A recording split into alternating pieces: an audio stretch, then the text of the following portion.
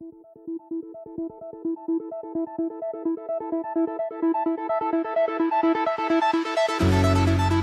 listening to the Technology for Mindfulness podcast, episode 44, hosted by me, Robert Plotkin. Today I'm going to be speaking with John Graaf, an author, filmmaker, speaker, and activist who's returning to the podcast for an encore appearance. John's mission is to help people to have a happy, healthy, and sustainable quality of life. Today we're going to focus on how beauty can help put people back in touch with the natural world, with themselves, and with each other. For more information about John's work in this area, check out his organization, And Beauty for All, at andbeautyforall.org. We're extremely pleased to welcome back John Graaf to the Technology for Mindfulness podcast.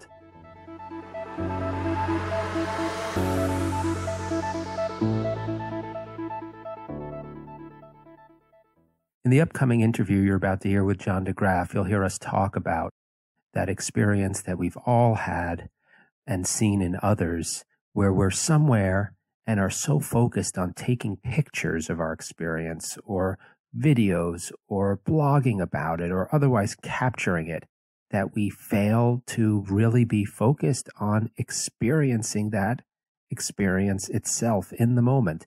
So today's tip is very simple. It's that when you are somewhere, particularly someplace new, maybe that's exciting, or at a party or other event where you're having a good time, and you feel that urge to document your experience, see if you can pay attention to the urge, and at the very least make a conscious decision about whether to essentially exit the experience temporarily so that you can document it by snapping that photo, or to stay in it directly. And one other practical tip I can provide to try to strike a balance between being in your experience directly and documenting it. And we all love having pictures and videos and things that we write about our experience. We all love having those things. I'm not suggesting that you stop doing them entirely. Is maybe decide in advance when you're going to take a picture, like at the beginning of an event, or at a very special moment in it, or at the end, or perhaps you're going to designate one person at a party to be the photographer, and only that person will be taking pictures so that everyone else can focus on just the experience and have that designated photographer agree to share all the photos afterwards so that everyone can relax. These are just a couple of practical tips for trying to strike a balance and trying to be more present directly in our experience in the moment as we're living it. And you'll hear us talk more about that in the upcoming interview with John Graaf.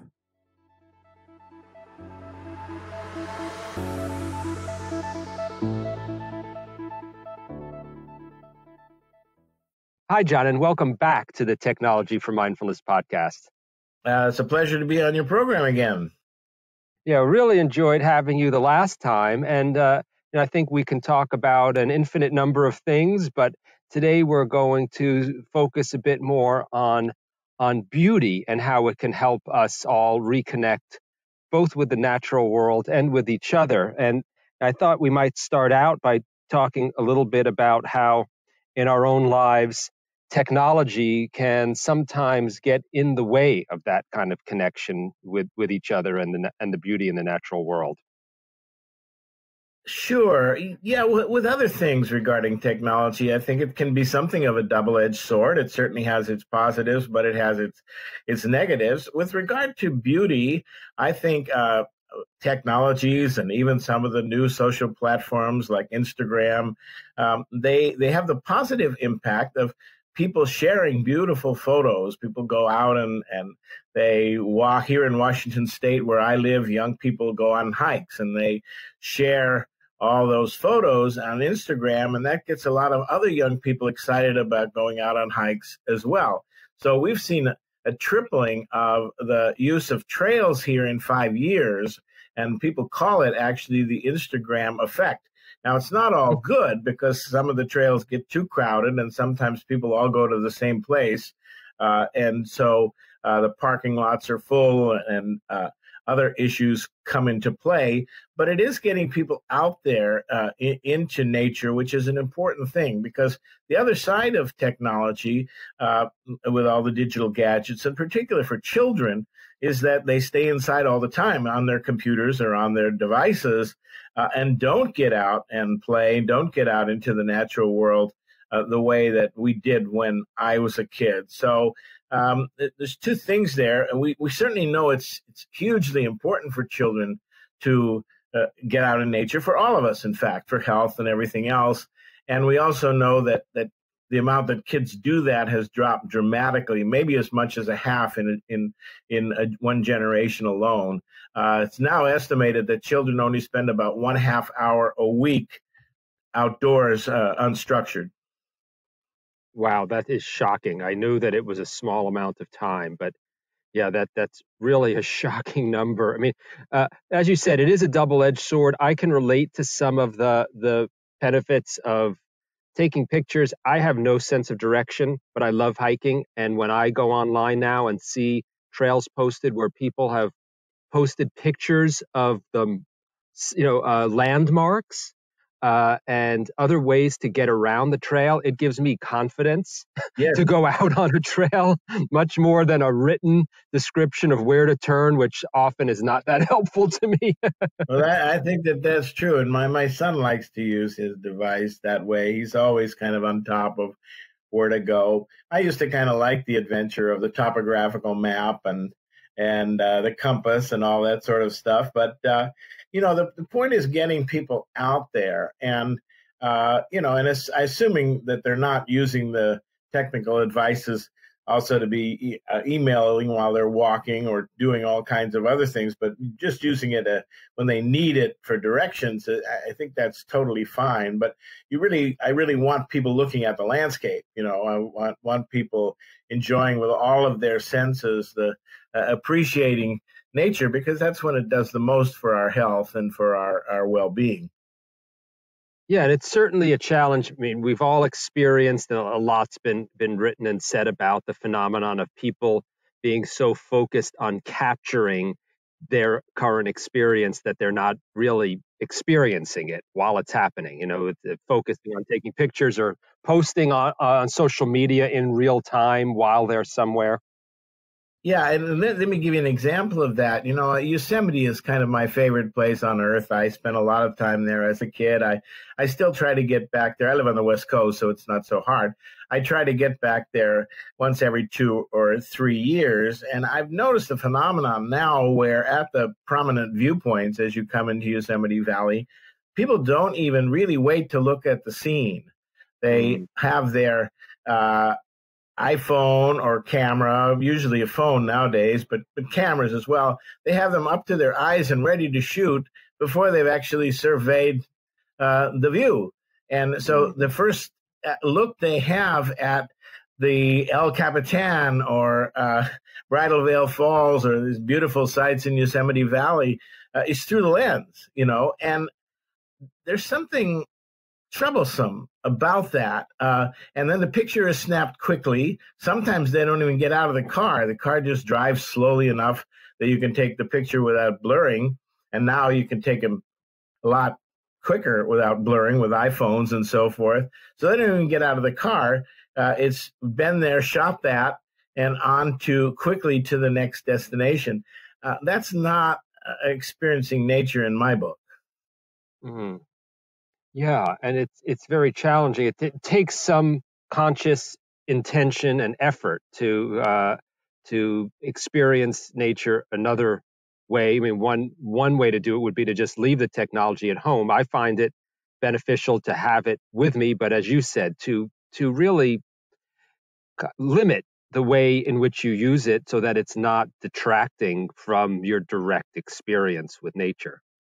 I think that's the important thing. I'm not telling people to leave it at home, and they do want the photos and the memories and to share those, and that's great because they're beautiful things, and they do also encourage other people to do it. But give it a little, at least enough time to take a serious look at what you're seeing before now when you can snap a million photographs and it doesn't matter. It used to be, at least with the old cameras, you'd have to be careful. You'd have to plan what you're shooting and things like that because, you had 12 or 16 or how many, shots for each roll or 24, and, that was it. So you had to be a little bit cautious and at least look at what you're seeing before you started to shoot. But now you can just bring the thing up and you can be snapping this thing as you're moving your eyes around with the device in front of your eyes, and so it's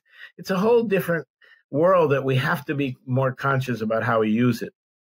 Yeah, I wonder if we can take a step back, and talk about some of your own personal experience throughout your life that brought you to have an appreciation of beauty in the natural world, and Sure. why you're returning to it now as something that you feel is very important to bring back.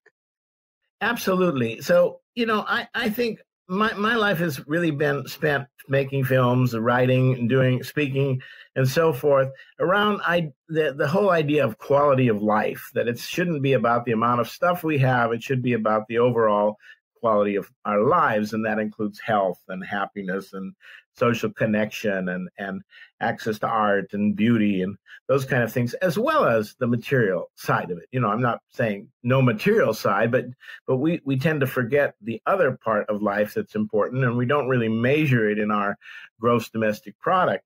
And I think where I came to those ideas lies in the fact that from a very young age, about 10, my dad took me backpacking. And again, I grew up in the San Francisco Bay Area. And so he taught me to backpack when I was 10. And by the time I was 14, he'd also taught my best friend how to backpack. And so the summer after our first year of high school, we were only 14 years old, almost 15, but my dad took us up to Yosemite and dropped us off and with our backpacks and said, you're on your own for 2.5 weeks and call once a week, collect to let us know you didn't die. And my friend's parents picked us up at the end of 2.5 weeks. That was when I was 14. From that time on, from 15 to 17, each summer after high school, my friend and we added a couple of other friends, we got to go to the mountains for 6 weeks on our own completely. And we would hike, backpack around. We'd go for, a week at a time in the backcountry, come back out to a road hitchhike to a little town and restock our supplies and go back in. And what I learned by doing that, I think, is what I would call now the backpacker's theory of life. I don't know if you've seen or your listeners have seen the movie called Wild with Reese Witherspoon, but it's a film about a young woman who wants to walk the Pacific Crest Trail from Mexico to Canada, 2,600 miles. And when she starts, her backpack is so full of stuff. She has put into it everything she can possibly imagine she would need on the trail. She even has a battery-powered hair dryer. And she puts this pack on her back, and she falls over backwards. She can't even stand up. And so she's like a beetle or a turtle that can't turn itself over and flailing until she can extricate herself and realizes she has to get rid of a lot of things before she starts to hike. And that's the first lesson of backpacking is balance. There are things you really need, and you can have too little of them. You got to have enough food and water. In early summer in the mountains, you better have mosquito repellent or you get eaten alive. But the bigger problem for most backpackers is that they try to take too much. They assume that they need, and then it's painful. It's misery to try to do that. So you find balance. And you also realize that you can be happy. You can have a good quality of life in backpacking very simply because what you have is companionship of your friends and the wonderful people you usually meet on the trail. And then, this healthy feeling that comes from good exercise, the sense of control over your time. Can't do that all the time because we have to work to make a living, but it does give us a taste of that kind of freedom. And I would call that freedom. And you have this wonderful experience of beauty and of being out in the natural world and seeing just how beautiful it is in its more pristine forms. It's certainly not totally pristine, but more like it was. And all of those experiences make you realize, wow, that's what really matters in life. And balance, as the Greeks and everybody understood, is the important thing. Not too much, not too little. But as a society, what I would argue is that we've completely forgotten that lesson. America is like a backpacker who has this enormous backpack on that's already kind of twice the size of America, and is not happy. In fact, getting unhappier by the year, according to UN statistics. And yet we think the answer to this is what we call more economic growth. And so we, in undifferentiated fashion, try to pile more and more stuff into our backpack, and not even worrying about what it is, and not realizing that it's weighing us down, it's pulling us backward. We've fallen over. We can't make progress.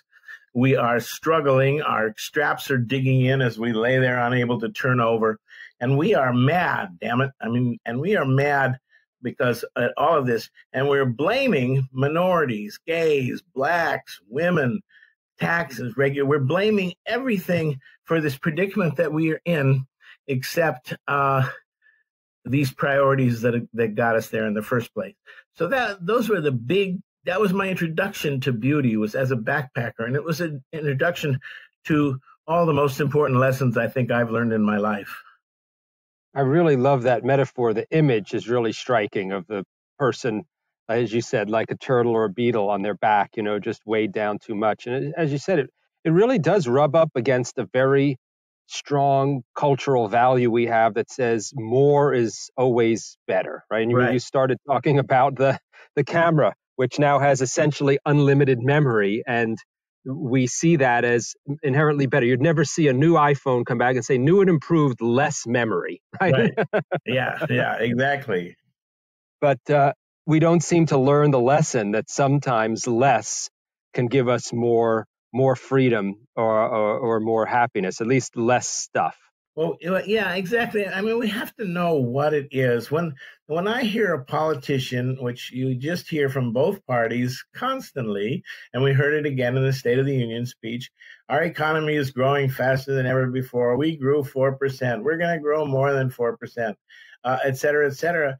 I kind of want to throw up because, but mainly I want to ask, well, wait a minute. Are you talking just growth of this GDP, which is this number that measures everything from positively, including cleaning up oil spills and cancer costs and all of this kind of stuff?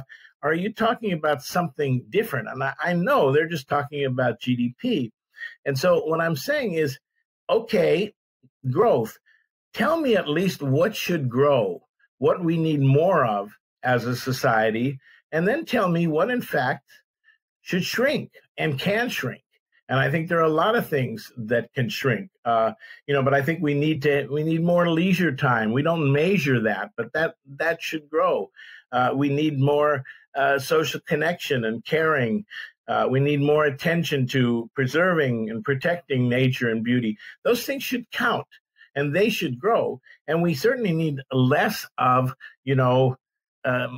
huge vehicles and all kinds of things like this. I could name a zillion things. I would also argue that we could use a little less military spending and things like that. But and if those things shrank, I don't know what GDP would show. It might actually show degrowth, and degrowth that was positive for the quality of our lives. Yeah, it's interesting. Even when you say shrink or degrowth, there's a part of me internally, the American in me, that shrinks at it, has a negative instinctive reaction to the concept of shrinking, because we've associated the idea of growth is positive, yes. Growth is good. And I don't know, if you've experienced or have experience with how to perhaps explain this to people or get across the ways in which shrinking is good, or maybe there are different words that can be used. You talked about growing leisure time. Yeah, I talk about the specifics. I talk about, what ought to be in our pack. Or sometimes what's in our pack, but in not the best of form. So I've talked to students about this, and I'll ask them to play along with the metaphor and say, what's missing from our backpack, or what isn't as it should be in our backpack. And, and they've mentioned things like equality and care, and then one of them says, well, we have a defective first aid kit. And I said, that's great. You are using the metaphor perfectly. You are understanding that we have a healthcare system that's not doing the job, but spending a lot more money on it isn't necessarily going to solve those problems. It's really important that we cover everybody, but it's also really important that we change our approach to health so that a lot more of it is about prevention in the first place. It's about changing aspects of our society that make Americans the least healthy people in rich countries, because even if we cover everybody, it's going to be more expensive to do it here just because our health is so poor in comparison to other countries. We have way more chronic illness, past the age of 60, 65 than other countries do. We have the shortest life expectancy, highest infant mortality, most stress, you go through it. And so we have to take those things into account. I was pleased, and it's probably obvious that I'm not a big fan of our president, but I was very pleased to hear him say in his State of the Union address that we should have paid family leave, because we're the only rich country in the world that doesn't have it. And it's where this whole health thing starts for children. If children don't have a chance to bond with parents, and the parents are going back to work after 2 weeks or a month and stuff, we see all kinds of both physical and mental health problems that eventually are caused by that. And other countries know that. So that's a step in the right direction. We need to be thinking about things like that, as we also think about expanding healthcare to cover everybody. It's interesting. You're talking about some concrete benefits to our health that could result from this shift towards a more balanced life, which would include more of a focus on beauty and being out in the natural world. This strikes me as something that would appeal to Americans because we're so pragmatic. For better or worse, we look for some concrete benefit. I remember attending a talk by Sharon Salzberg, who's written a lot about happiness. And she said she goes out and speaks to people in America who always say, they just get confused by talk about happiness because they think it's too soft a topic to really be thinking hard about. And maybe beauty is the same way. It is at first. So it is the devil is in the details. It's when you talk about the specifics that people can relate to in their own lives that these things really make sense. And so, one things we know is important for us and good for us is exercise.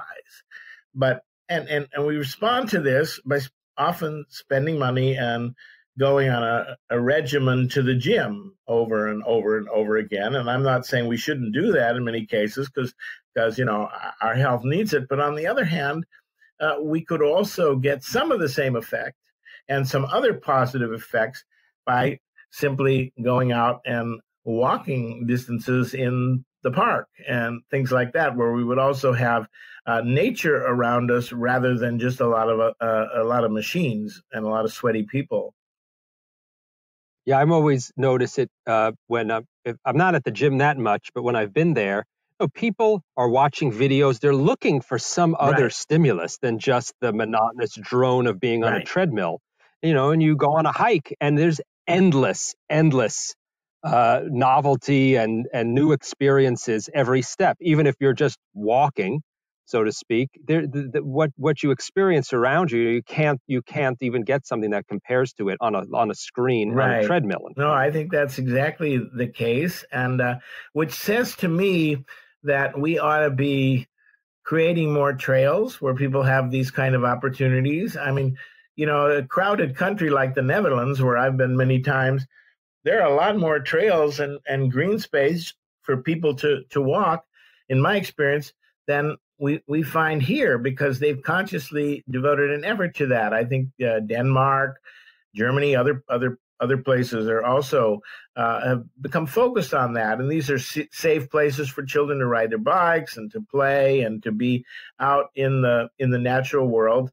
And these are countries much more crowded than we are. So it's harder for them to do it, but they make that effort because they know that it counts. So I think I love things like the Rails to Trails organization, which is trying to connect the whole United States with using these old railroad beds and turning them into bike trails and stuff so that people can walk distance and in the natural world without having to worry about cars or any of those things, that they can bicycle.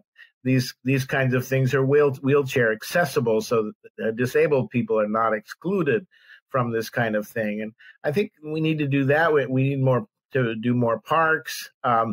As we deal with inequality, for example, we need to realize that inequality isn't just about income, although I'm fully in favor of raising the minimum wage and dealing with income.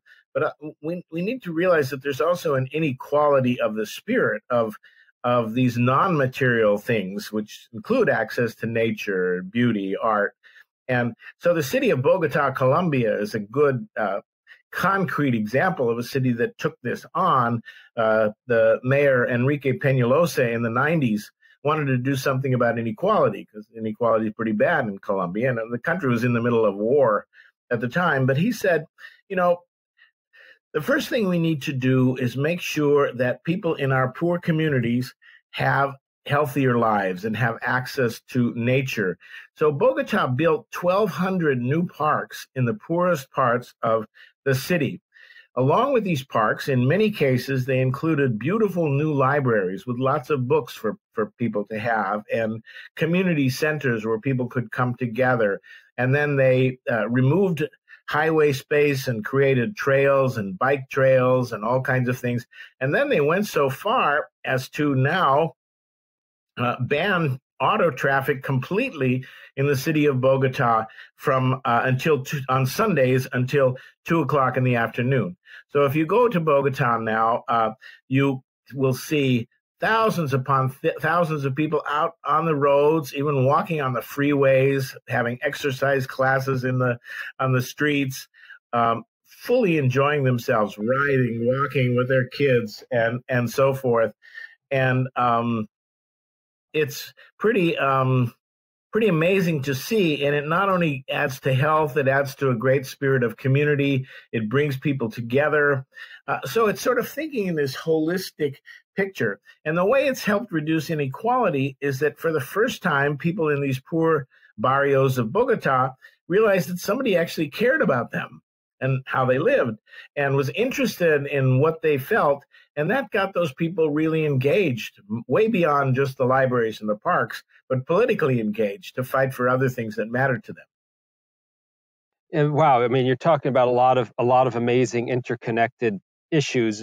One of them is moving from what can we do individually, like get ourselves out into nature and hike, to what can or can only be done collectively, by local or state or national governments. Because when it comes to building parks or changing infrastructure, right, that's something that can only be done collectively. But it can really have an impact that's so much greater than what any of us can do just for ourselves. When you mentioned the car-free cities, I was in Barcelona a couple of years ago. It was a business trip, and I was walking around, and I loved it. And everyone else was out walking around, and as you said, it gives a real feeling of community.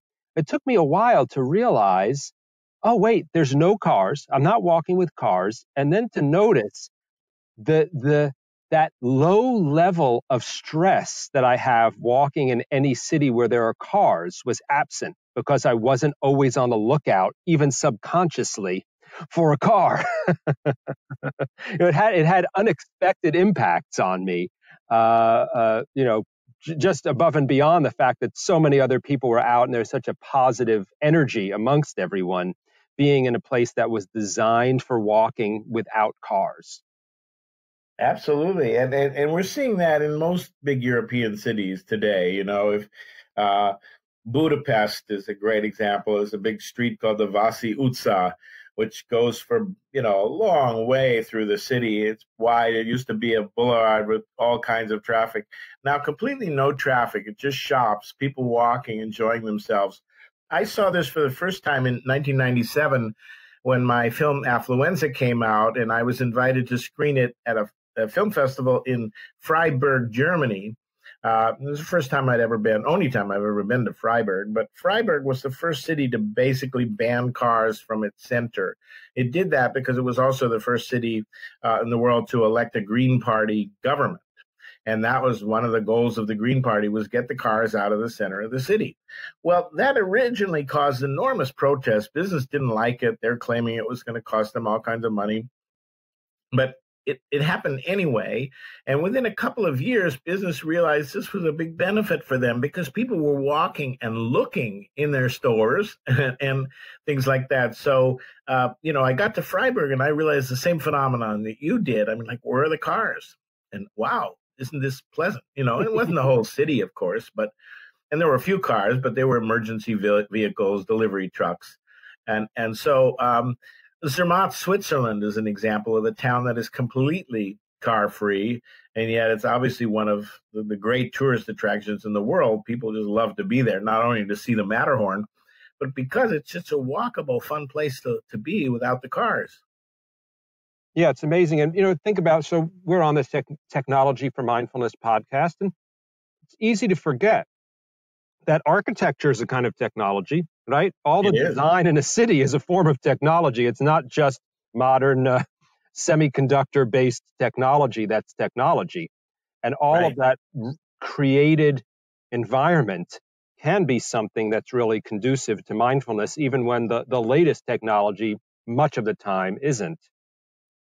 Yeah, and we've understood this forever. I mean, that's the point, is that we don't pay much attention to this because it isn't the quickest way to make a buck for developers in our cities. But 100+ years ago, beginning in I think about 1899, we had a movement in the United States called City Beautiful, and it lasted until the First World War, when a lot of important aspects of the so-called progressive era died with the First World War.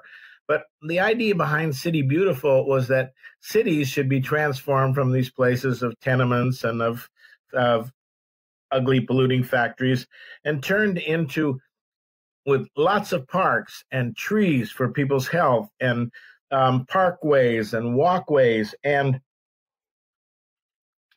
public places where people could come together that were beautiful, that they enjoyed being in. And when I go out in Seattle, I can see the impact of City Beautiful, because all of our parks and great strings of parks and stuff in this city were constructed during the City Beautiful period. So we understood then the importance of nature, and the importance of places where people could come together without automobiles. Yeah. I want to shift just a little bit. We've talked quite a bit about how beauty, and now we're talking a bit about the constructed environment, can help people just generally feel better, feel more connected with each other. You've also written about how this can help bridge divides that exist between people. And I don't think we need to tell anyone how much of a problem that is in our own country right now. I've heard people say that we're at the most divided time in our history, or at least the most divided time in anyone's memory. Sure.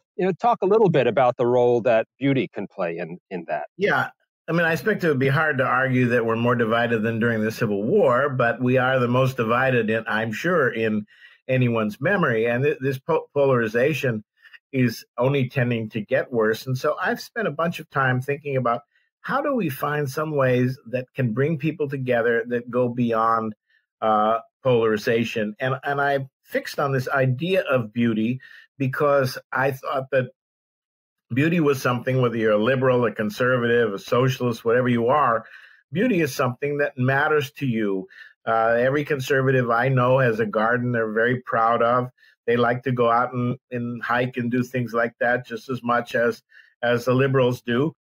So I felt that we could if we created a campaign around trying to beautify our cities and our countries and restore the natural environment, as well as changing our cities and things to make them more people friendly and more beautiful, that we could attract interest and cooperation across these political lines. So I've been working on that for 2 years with a campaign called And Beauty for All.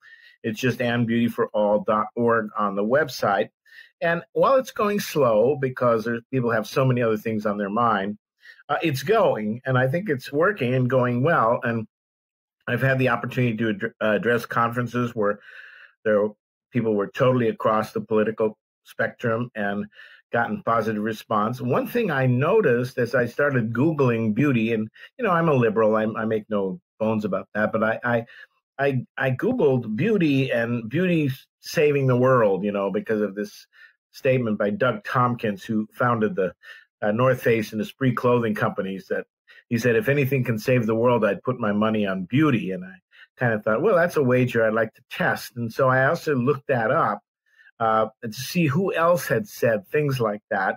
And I was amazed to find that the first reference of beauty will save the world comes from Dostoevsky, who in The Idiot, his main character, Prince Mishkin, who is sort of considered a kind of a naive young man because he's so idealistic, one of the things that he's seen as silly for is he goes around saying beauty will save the world. Solzhenitsyn, in his 1970 Nobel address, was called Beauty Will Save the World, and he drew off Dostoevsky, saying that this is something that can bring all the peoples of the world together.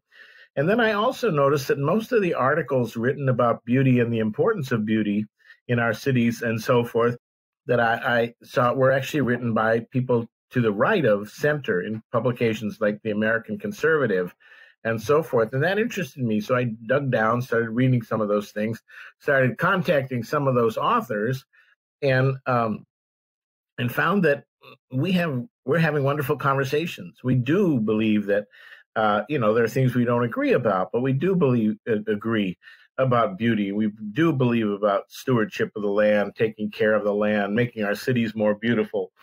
And so those are good dialogues that are starting. And I think we so need something in this country that does bring us together. I'm impressed and pleased by this whole new idea, which is taking steam, and especially right at this very moment, called the Green New Deal, which Alexandria Ocasio-Cortez and others have proposed. And I certainly like the idea because I believe we need to do something serious about climate change. We need to have different technologies to phase out fossil fuels and put funding into those things and all of that. I mean, there's a big technological aspect of the Green New Deal, but I also believe that we should think seriously about beauty and greening America and re-greening our cities, both as carbon sinks, but also as places to approach nature and play. One of the things that I think ought to be a part of a Green New Deal would be the restoration of the Appalachian mountaintops. 530 of these mountaintops have been completely leveled for coal strip mines. It causes enormous damage. And if we want to phase out coal, one of the things we do need to do is to find some work for the people who are mining the coal. And so in my view, what we ought to do is pay those people, like we did with the CCC in the old New Deal, to restore those mountaintops, fill them in, plant them with diverse forests and things like that. But the impact of that, both for the climate and for those people and communities and areas, will be seen for years and generations to come in a positive way. So I think in the Green New Deal, we just have to think beyond that. It's just about changing the technologies and say, no, it's about changing attitudes, and it's about bringing nature back into the city, and it's about really re-greening the country. Yeah, that's really amazing. I have not heard other people talk about that aspect of the Green New Deal. I've heard about energy efficiency, which is, of course, incredibly important, sustainable energy and all of that. But, what you're talking about is, getting people jobs, but then changing the environments in which people then live from forever on after that. Right. So I've been working with some folks and one of the places that really impresses me, and I'm very excited about what they're doing, is that is a city in California called Vallejo. It's a seaport at the north end of San Francisco Bay, has about 125,000 people, has been called by Brown University America's most diverse city because it literally is a quarter white, a quarter African American, a quarter Asian, and a quarter Hispanic. It is a poor community. It used to be the great naval port in San Francisco Bay. It's where we built our ships, Navy ships during World War II. And in 1998, the Navy, which was the main employer in town, pulled out. And the city sort of collapsed economically, went bankrupt, had gangs and crime, all kinds of problems. Property values dropped enormously. The downtown became a ghost town. And it's actually coming back, interestingly, through developing around ideas of environmental restoration and beauty and attracting artists. So now those downtown stores are filled. The former stores, many of them are filled with artist studios, and the artists are beautifying in many ways the city. But Vallejo has also found a way to pay young teenagers in poor neighborhoods to do reforestation, urban forestry, plant trees. They found a way to get people to restore wetlands on the San Francisco Bay. And this has been so successful that in a matter of a couple of years, the number of birds coming back to the north part of San Francisco Bay has tripled. And it's become a terrific wildlife viewing area. And they have an annual celebration of Vallejo called Visions of the Wild, which is about nature in the city and art, how art and nature go together, and how we can get our kids out into the natural world. I think it's a very exciting program led by the Filipino-American mayor, Bob Sampayan, who's a very impressive guy. It's also about conserving open space. And what's happening is that people in the Bay Area are discovering Vallejo. The artists, other people are finding, I want to move there because it's a cool place. And there's sharp people. And I think having those people in those places will probably attract the kind of industry that Vallejo wants, because Vallejo has a choice.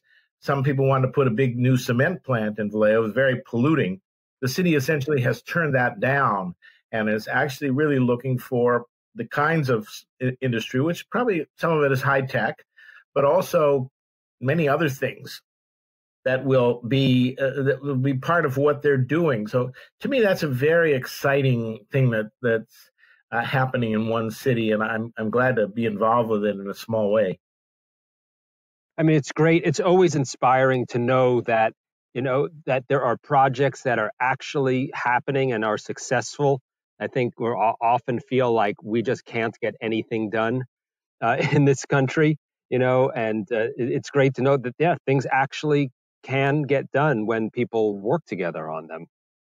I think we see this at the local level all over America. I mean, you can go to some of the even very conservative southern cities and see great efforts that have been done toward beautification, toward walkways and cleaning up old districts or making use of old buildings. Greenville, South Carolina, I think is a good example. But there are many others at the local level. People get this. The real issue is how we bring these things to scale, how we build on them at a larger level, I think, as part of a Green New Deal.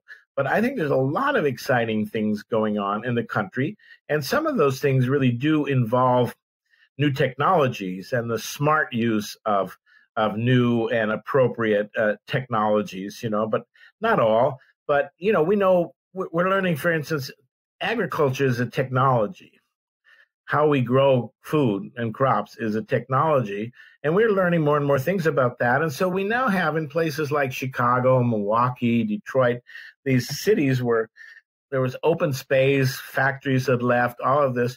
We have now extensive urban farms where the food is being grown by often African American or Hispanic teenagers who earn an income doing it.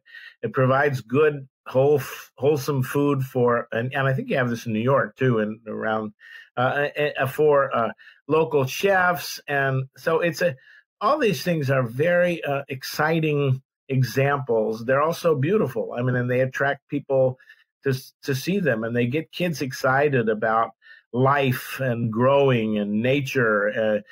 Kids have left the gangs in places to work in these urban farms and to grow things, and have gotten excited about these things. And to me, that's really neat to see. Yeah, it's very inspiring. I'm sure people who are listening are wondering how they can find out about whether there's anything like this going on in their community, how they can get involved in Beauty for All, how they can get involved in any of these things around the country. Can they go to your site, or what do you recommend? Yeah, they can go to our site and beautyforall.org. Sign up for our free monthly newsletter, because we try to profile some of these things that are going on. We have a blog every 2 weeks by somebody usually about something that's happening in a place. Obviously, we're not a clearinghouse that has information on all of these things that are happening, but I think people will take some inspiration from our website. One of the things, I just had a meeting in a little town called Colusa, California, in a very conservative area of California. It's an area where people grow almonds and pistachios, essentially. It's a small town.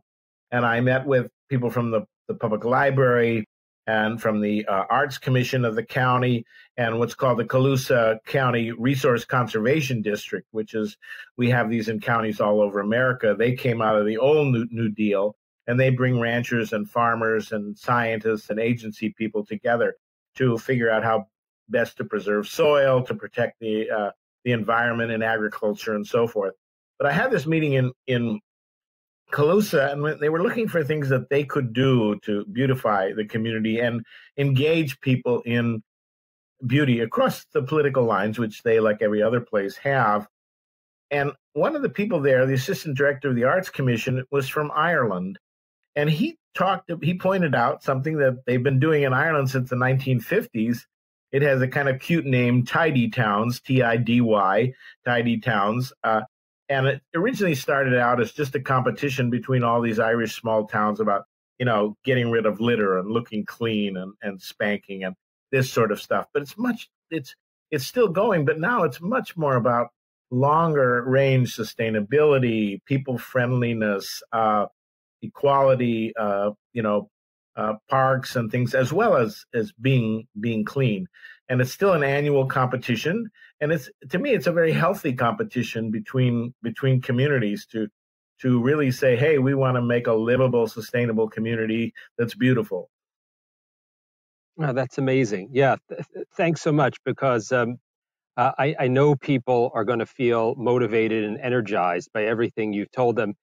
To me, it's just a great antidote to the constant gloom and doom we hear about the country at the national level, which obviously there's a lot of truth to, about things not getting done and programs not moving forward. So, personally, I feel some renewed sense of hope from hearing from you about everything that people are doing to take things into their own hands at the local level where they live.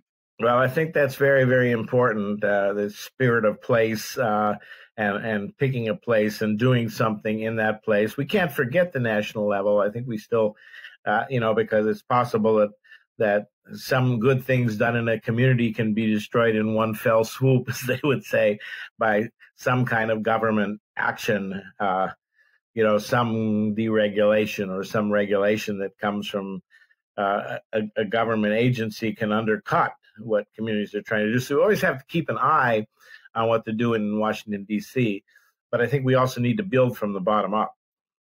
Oh, that's awesome. Yeah, that's really, really helpful, inspiring note, I think, on which to end our conversation, although I'm sure we could keep going forever. This sounds great. Yeah. My throat is feeling it. So. No, I really appreciate it, John. And thanks so much for being on the Technology for Mindfulness podcast. Oh, my pleasure, Robert. You're doing great work, and keep it up.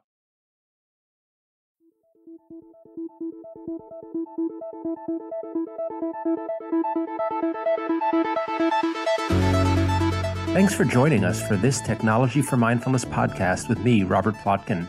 and today's guest, John Graaf, the founder of And Beauty for All. Find out more about John and his organization And Beauty for All at andbeautyforall.org. If you liked today's episode, please leave us a review on iTunes and share the episode with your friends. Those and all other links are in the show notes. And check out our blog at technologyformindfulness.com for information and tips about science, technology, and mindfulness. If you liked today's episode, please leave us a review on iTunes and share the episode with your friends. Those and all other links are in the show notes. And check out our blog at technologyformindfulness.com for information and tips about science, technology, and mindfulness. And find out about our Tap Into Mindfulness course for helping you to take control of your smartphone at tapintomindfulness.com. I'm Robert Plotkin, and I'll join you next time on the Technology for Mindfulness podcast with guests Marla Mattinson and Julian Kolker for a special Valentine's Day episode of the Technology for Mindfulness podcast, where we'll talk about bringing mindfulness to our intimate relationships.